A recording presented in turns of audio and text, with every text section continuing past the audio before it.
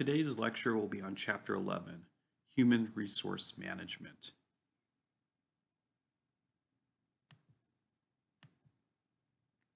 So what is human resource management? Class, it's the process, ongoing process of determining human resources needs. And then once you determine those needs, to then recruit, select, develop, motivate, evaluate, compensate, and schedule those employees to meet the overall goals of the organization. So the role of human resources management has grown in the last several years because of two main things. One, increased recognition of employees as a valuable resource. And two, changes in human resource law that have rewrote old workplace practices. Let's look at the first role here. So increased recognition of employees as a resource. And humans are still the ultimate resource because humans still do, at least to this point, what machines can't do, although that's changing and we've talked about that. So in certain industries such as high-tech service or high-tech manufacturing requires employees to have very highly technical job skill sets. And these workers are scarce, and it's important to find these. So what I want you to take out of this is that humans still are a huge resource for organizations. So what are challenges then to find these ultimate resources? It's just as I said, there's a shortage of trained workers in key areas. And you can see going down this list, there's a lot of challenges that a human resource manager will have to try to find the right human to make sure that they are in place to meet the organization's needs. Now remember, the second role was changing laws. So let's talk about some of the laws that we have with regards to human resource management.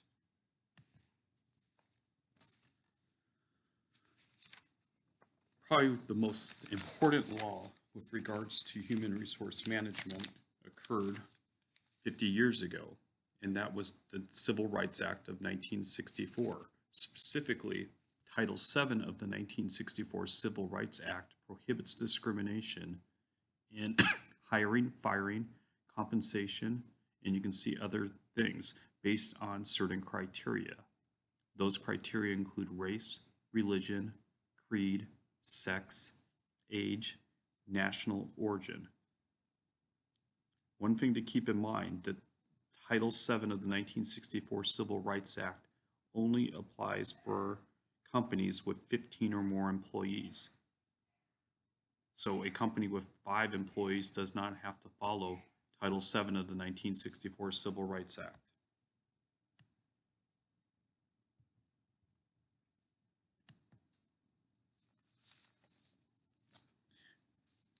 So 8 years later, in 1972, Congress passed the Equal Employment Opportunity Act, or the EEOA. And this, in essence, strengthened the already existing Equal Employment Opportunity Commission, which came out of the 1964 Civil Rights Act. So it provided further guidelines on the 1964 Act.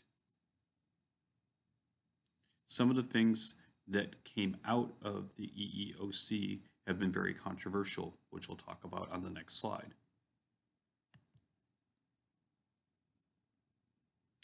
So the Equal Employment Opportunity Commission passed certain things that have been deemed controversial. One is the notion of affirmative action, and affirmative action is a policy designed to, quote, right past wrongs, unquote, by increasing opportunities for women and minorities. An offshoot of affirmative action is the notion of reverse discrimination. And this is now discrimination against members of a majority or dominant group, such as whites or males, usually as a result of policies designed to correct previous discrimination, such as affirmative action. The Civil Rights Act was again modified in 1991. Here, So as you can see, it amended Title VII of the Civil Rights Act, but the major difference here is it gave victims of discrimination now the right to, one, a jury trial where they did not have a jury trial before, and possible punitive damages. Punitive damages are damages to impose punishment upon the employer for violating the act.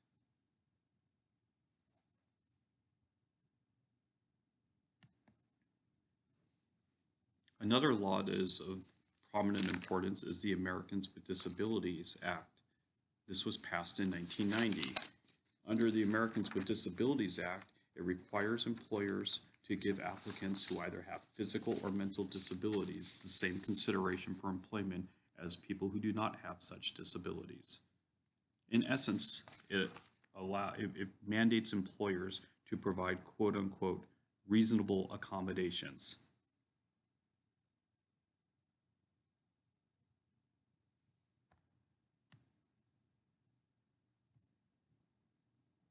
Another law that was passed was the Age Discrimination in Employment Act. So this protects workers who are age 40 and over from employment and workplace discrimination.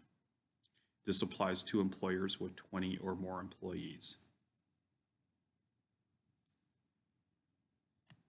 So as you can see, talking about a lot of the law is constantly evolving.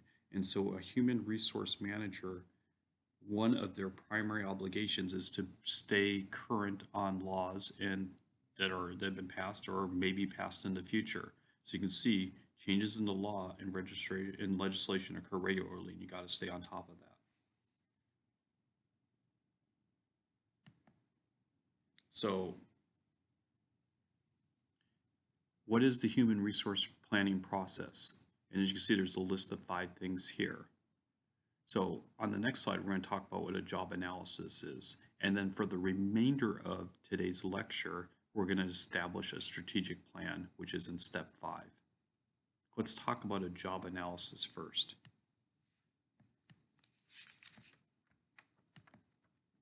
Job analysis simply is a study of what employees do who hold various job titles. The result of a job analysis is 2 things. 1, a job description, and 2, job specifications.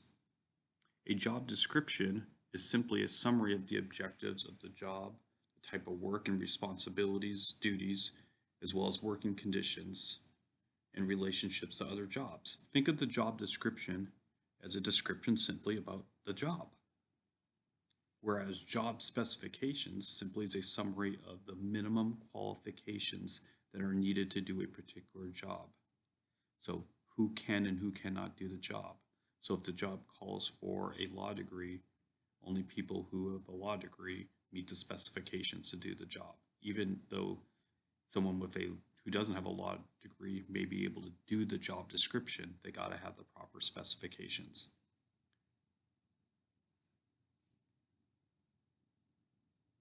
So for the next remaining part of today's lecture, we're going to talk about a strategic plan. Remember, that was step 5. The first thing we're going to look at is recruitment. Recruitment is simply the set of activities for obtaining the right number of qualified people at the right time.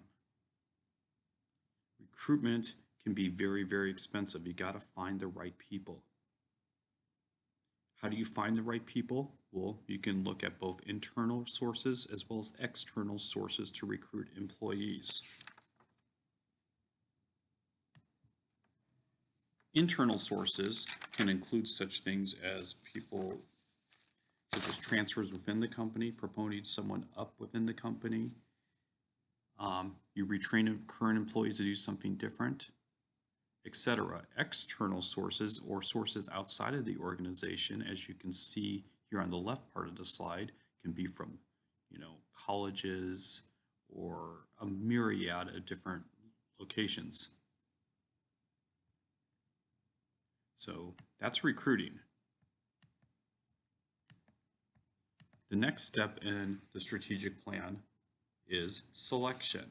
So after you've recruited, you must select. Selection is the process of simply gathering information and deciding who should be hired to serve the best interests of both the individual employee as well as the company.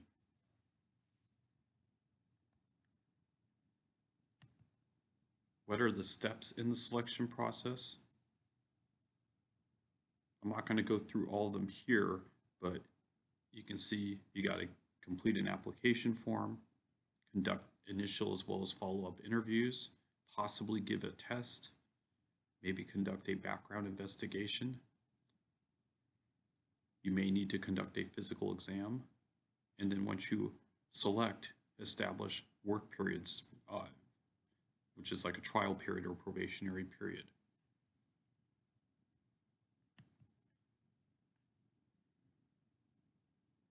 So remember, the first step in the selection process was to complete an application. So here's where job applicants oftentimes make mistakes.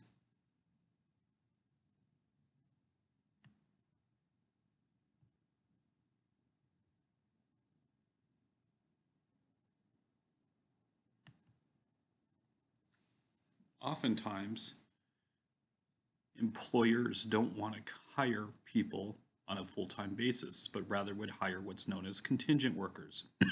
Contingent workers include part-time workers, temporary workers, seasonal workers, independent contractors, people who are not paid, known as interns, and student co-ops.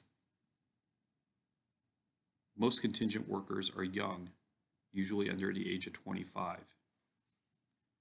So why are businesses hiring more and more contingent workers? Well, such as during periods of peak demand, such as the holidays, but more often in uncertain economic times. But really the main reason is the fourth reason that you can see on the slide, is to save on employee benefits, because oftentimes contingent workers are not eligible for such things as benefits, whether it's health insurance or vacation days, etc.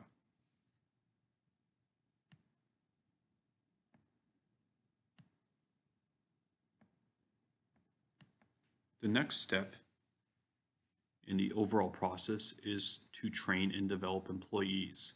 Oftentimes, training and development is the same thing, but there's a big difference.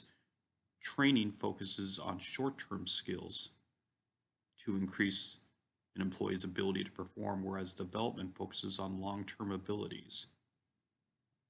So think of training as doing the day-to-day work, but development focuses on the abilities to move up within the organization.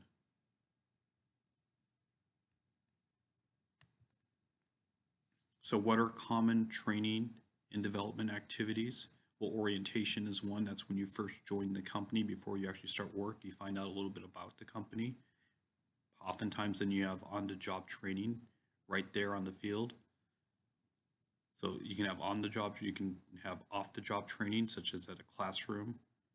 Sometimes it can be virtual, online, or you can actually do a simulation before getting out there. So think about an airline pilot who goes through a cockpit simulation before actually flying a plane. Remember, you train in the short term and you develop in the long term. So management development is the process of training good employees to become eventually good managers, and then to monitor the progress of their skills over time. So you're developing these employees to move up within the organization. And training development for managers includes such things as coaching, job rotation, and again, training off the job as well.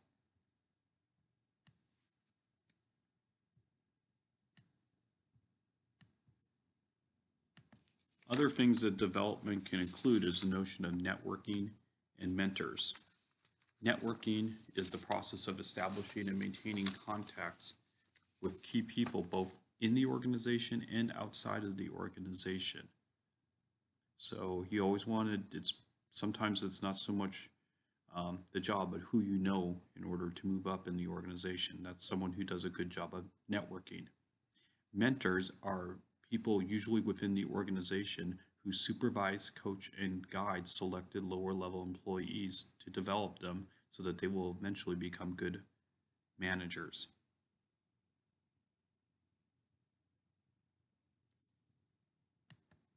The next step in the overall human resource management process is the notion of job performance or appraisals. And a performance appraisal simply is a valuation that measures employee performance against established standards in order to make decisions about very important things: promotions, compensation, further training, or possibly even termination. Usually, performance appraisals are done by someone's immediate supervisor or someone else higher in the organization. However, a new approach that is gaining popularity is known as a 360-degree review performance appraisal. This gives managers opinions from people at a variety of levels within the organization. The idea is to get a more accurate idea of the worker's ability. So people above, coworkers, people beneath are all giving performance appraisals of that employee.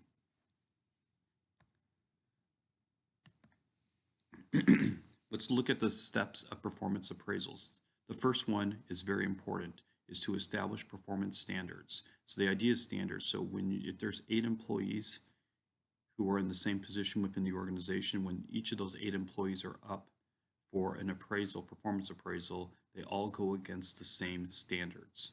Those standards need to be measurable, quantifiable, understandable, and reasonable. Once you establish those standards have to be clearly communicated.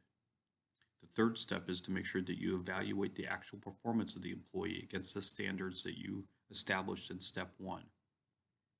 Once you've evaluated and you've gathered the data, then it's important to discuss the results of the performance appraisal with the employee.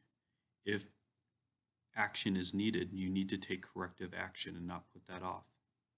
And then using the results to make important decisions.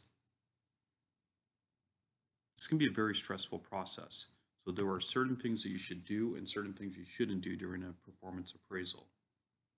First, let's look at the do's. Make sure you allow sufficient time that is free from distractions for the appraisal. Make sure you include the employee in the process as much as you can. And even if the performance appraisal comes out bad, make sure you always end the appraisal with positive suggestions for employee improvement. There are things you should not do during a performance appraisal. Never attack the employee personally. It's never personal. Don't make the employee feel uncomfortable or uneasy. And probably most importantly, don't wait. If something is wrong, let's take corrective action now.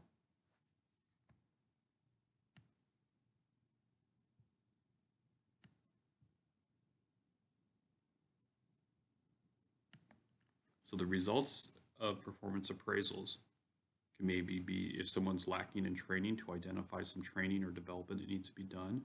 If a good performance appraisal has been done, to use it as a tool for maybe promotion or to recognize workers' achievements.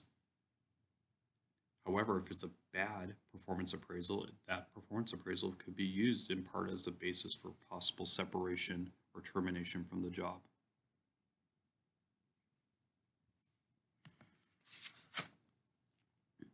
Three mistakes that often happen during performance appraisals. The first is what's known as the contrast effect, and that's where you compare one employee to another. Never do it. Remember, you do it against established standards. That was the first step. Number 2 is known as the halo horn effect.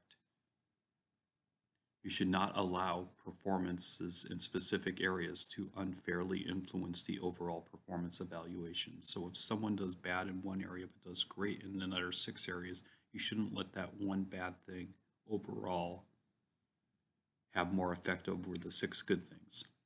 Finally, the similar to me effect, and that's where you give generosity to those you feel are more like you, look like you get along with.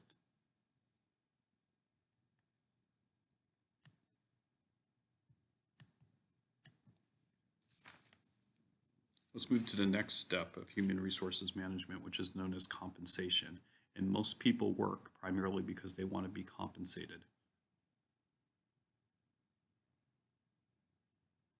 You can see there's a lot of reasons why good compensation can be good for the organization as well as obviously for the employee. The major type of compensation is pay, but there are other types of compensation here that we'll talk about in the next several slides. So let's talk about pay first on the next 3 slides. The first type of pay is known as a salary, and that's where you make a set amount of money, whether it's an annual salary, a weekly salary, etc. The main thing you should know is that salaried employees do not receive additional pay for any additional hours that they work. Second is known as an hourly wage, or possibly work for a day. And your wage here is based on, the number of hours you work or how many days you work. It's not a salary. Third method of pay is known as a piecework system. Here, wage is based on the number of items produced rather than the number of hours you work for today. So if you're very productive and you make 20 widgets in an hour, you get paid on the 20 widgets and not per hour. Fourth type of pay system is known as commission, and that's pay based on a percentage of sales that you make. So for instance, the more cars you sell, the higher the commission you make. The next several have to do with bonuses. And a bonus plan simply is extra pay, usually for accomplishing or surpassing certain goals or objectives. Most bonuses are either monetary or non-monetary. Non-monetary bonuses will include such things as thank you notes, appreciation notes, maybe other types of things that have value, monetary value, but it's not necessarily money, such as movie tickets or gift cards, etc. Profit sharing plans is a type of bonus or extra pay, but it's based on the company's profits. So to the extent that the organization turns a profit for the year, the employee will get a certain amount of the profits. Thus, if the company does not make a profit that year, there will be no profit sharing bonus. Seventh one I want to look at is another type of bonus known as gain sharing. Here's a bonus that's paid, but it's based on achieving certain metrics, such as maybe higher quality control measures or customer satisfaction measures, or producing more over the course of the year. Everyone gains in the share since you beat certain goals. Final type of pay I want to talk about is known as stock options.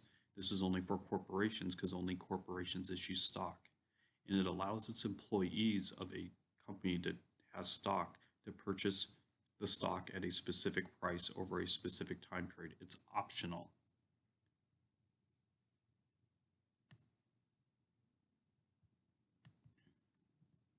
So up till now, we've looked at individual compensation or pay. Now we're looking moreover, since teams are becoming more prevalent in organizations, to compensate not individually, but rather on how the team performs. So the 2 most common methods of team compensation is skill-based pay or gain sharing.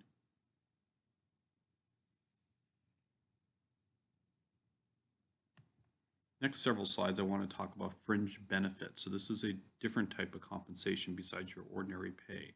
So fringe benefits include such things as vacation pay, sick leave, pension plans, or health plans. These provide additional compensation beyond their normal salary or wages.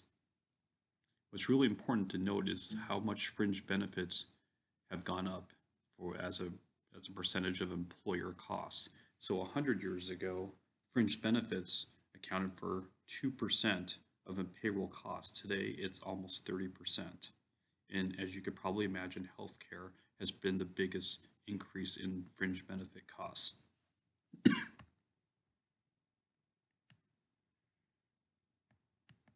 So what are some of these fringe benefits here? Well, there's a wide range of fringe benefits.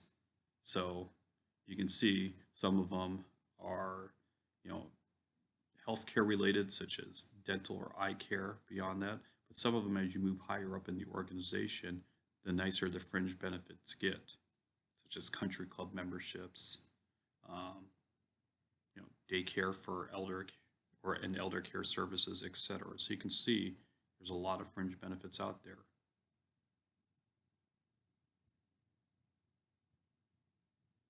So certain companies use exotic types of fringe benefits to try to recruit the best employees. So DreamWorks, the motion picture studio, uses such fringe benefits as free DVD rentals, breakfast, lunch, profit sharing, free snacks, etc., to try to get the best employees to work for them.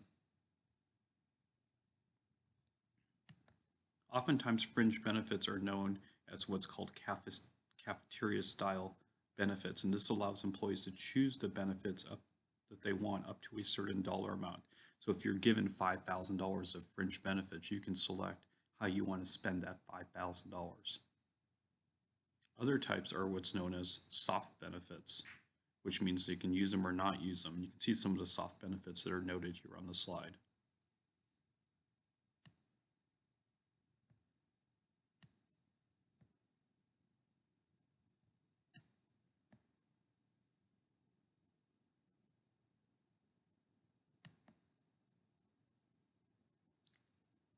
Now let's move into another aspect of human resources management, which is known as scheduling. And as you can see here with scheduling here,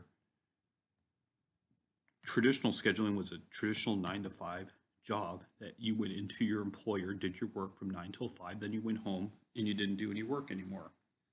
But as you know, because of technology and the role of families and people wanting to do lots of things, your traditional schedule doesn't necessarily work much anymore. So let's look at some alternative types of scheduling. The first one is known as a flex time plan. This gives employees freedom to choose which hours to work so long as they work the required number of hours. We'll talk a little bit more about flex time here in a moment. Another type of flexible scheduling plan is what's known as the compressed work week, where employees work the full number of work hours but in fewer than the standard number of days. So for instance, employees here at Northrop or Lockheed oftentimes work 4 10-hour days. That way they get their 40 hours per week, and then they get a Friday off. More and more people are taking to job sharing. This lets 2 or more part-time workers share the full-time job. So oftentimes you're seeing this in elementary school teachers where you have 2 teachers share the same job.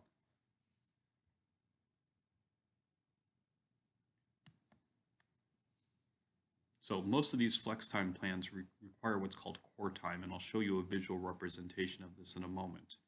Core time simply is when all the employees are expected to be at their job stations. So for an example of flex time that shows core time, let's look at Sarah. So at this company, you can work between 6:30 in the morning and 6:30 in the evening. That's 12 hours. So you can see here that Sarah wants to get in early, maybe to avoid traffic. So she starts at 7 and she's there till 11. She has to be there between 9:30 and 11. That's the core time. You're allowed up to 3 hours to take your lunch. Sarah just takes half an hour lunch and she's done. She goes back to work at 11:30. She works till 3:30. She's also there for the second core time between 2 o'clock and 3 o'clock. So she starts early and gets out early. So she's working her required amount of hours and she's there during her core time, but her job allows her to be flexible in the hours that she works.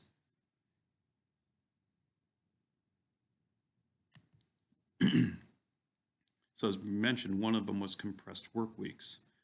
Oftentimes these are very popular with employees because they enjoy longer weekends. So if they work long days, it's nicer to have a 3-day weekend. You can do more traveling, etc. And you can see certain industries, this has become standardized, such as nurses and firefighters.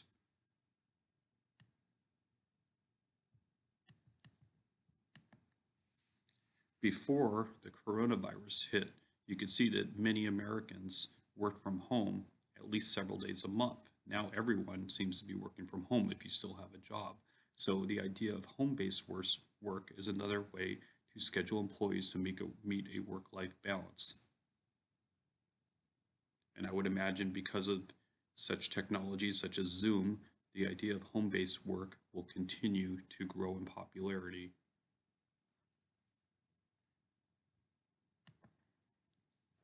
Because a lot of you guys are trapped at home right now, you can see there are advantages and disadvantages of being trapped at home. And this holds true for home-based work.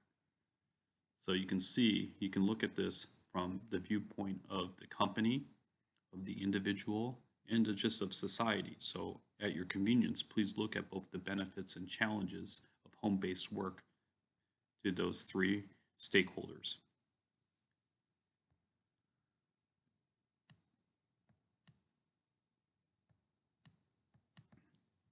Another thing we talked about with scheduling was job sharing.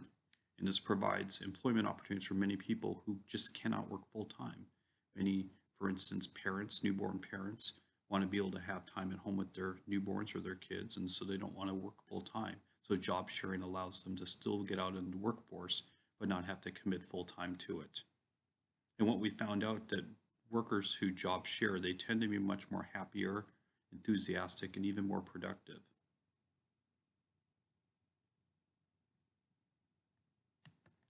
Finally, the last aspect of human resource management is the idea of employees moving on for a myriad of reasons. So some of them are good, such as employees are moving on because they're either promoted or they're reassigned somewhere else, and that's a good thing.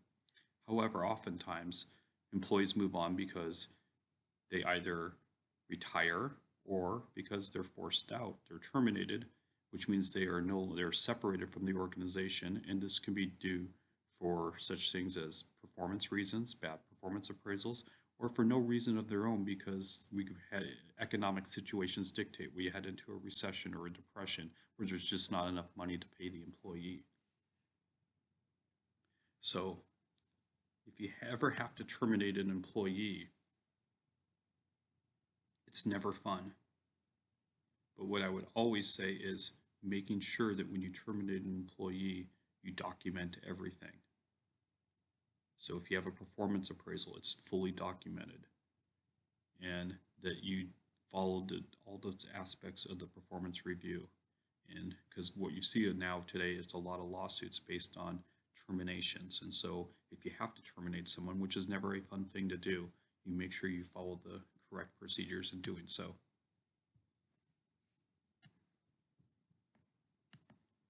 This concludes our lecture on Chapter 11, Human Resources Management.